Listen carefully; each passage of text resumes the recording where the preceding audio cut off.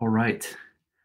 Good morning, Mount Gilead. Good morning, everyone who might be watching this daily devotion. These are daily reminders of the truth that's found in God's Word and how we can encourage one another through these things, how we can continue to be reminded of what God's Word says and anchor our life on that. And so I'm enjoying these daily devotions that those of us on staff and some others get to participate in and bring to you. And hopefully this is something that that has been encouraging to you. Hopefully it's brought some hope in the midst of this season.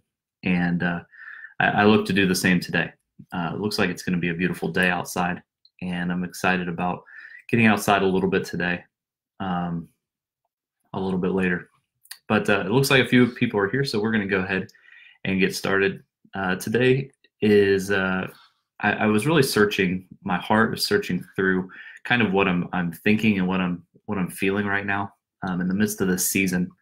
And this season, as we've probably talked almost every day, it just feels like everything's changing.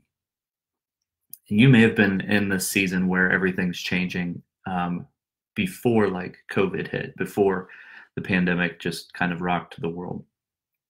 But regardless, this is a season of change that has been affecting all of us. And some people love change. They thrive in it. They get excited about it. They look for opportunities in it, and that's awesome. Hey, Sherry, good to see you. Brenda, good to see you. Good morning. Hey, Jerry. Hey, Vicky. Thanks for joining us this morning. Yes, some people look for are great at looking for the opportunity in change. Some people are maybe paralyzed by it. They're fearful of the change, and the anxiety kind of just riddles them, and not sure what to do. So they just kind of stay put, ride it out. And others are kind of frantic when it comes to change, and they're clinging to any sense of normalcy in the midst of change, and so they're even maybe looking for a way to go back to the way things were before things changed in the first place. There's all these different responses to when all of these things change, and I'm not sure that any one of them is necessarily wrong, or one of them is more right than the other one. And so I'm not necessarily interested in that, in looking at the correct response. I just think regardless of what the response is, I think it's helpful to be reminded that there is an anchor, that there is some things that never change. And even as we're talking to each other about this season, about all of the things that are changing, we may be absolutely right, and we may absolutely be true in the things that we're saying, and but we can say the right things, we can say the true things, and still be wrong in the way we say them. And I think the passage that we're talking about today, it talks about this, and then it talks about these things that never change. And this is a passage of scripture that's familiar probably to you. If you've ever been to a wedding, you've heard this passage, probably. But let's read it in a fresh way this morning. Let's apply it to our lives today and this weekend. And in the midst of everything that is changing, let's anchor our life on these things that never change.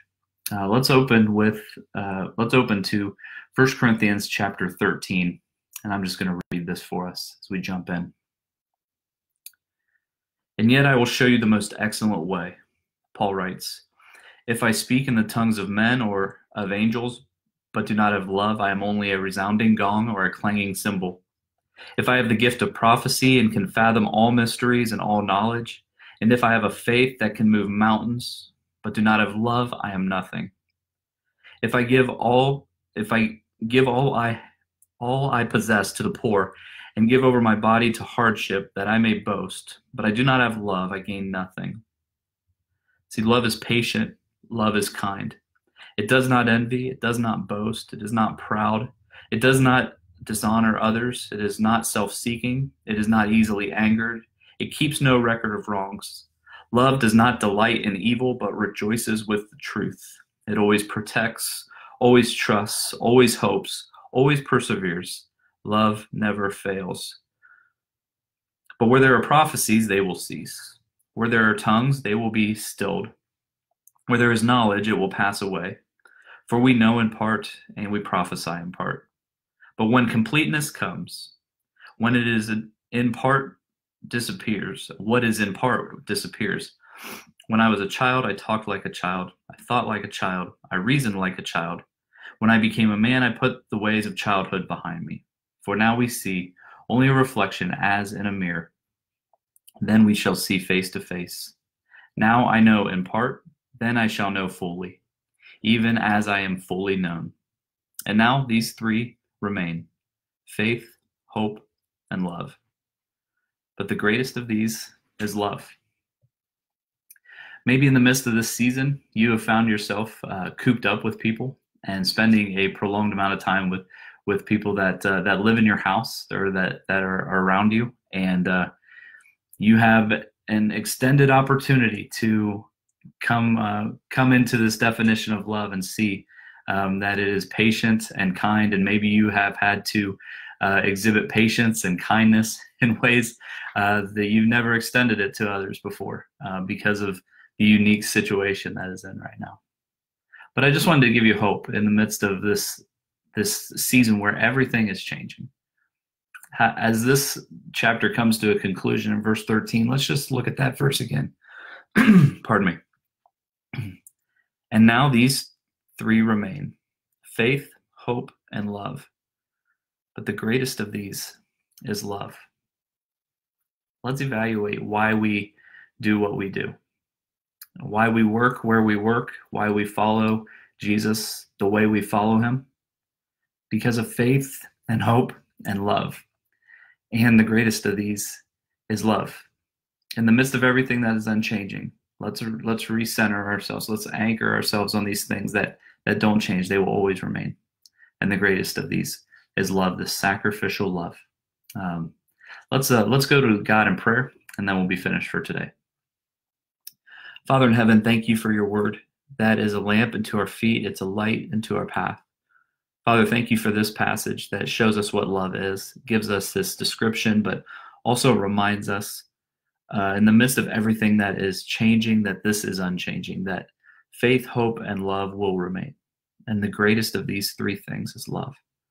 Father, I pray that we would be a people that are marked by love.